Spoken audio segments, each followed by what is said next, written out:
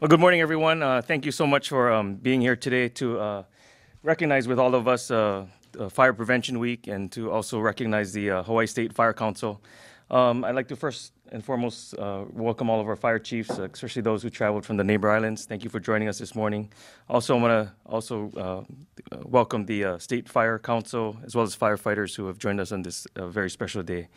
You know, every day, firefighters throughout our state, put their lives on the line to protect all of our family, our friends, and our neighbors. And, we're very, very appreciative of it. And I think, like many other first responders, in many cases, people don't wake up in the morning saying, well, we're really glad the firefighters are there or the law enforcement officers or even EMS.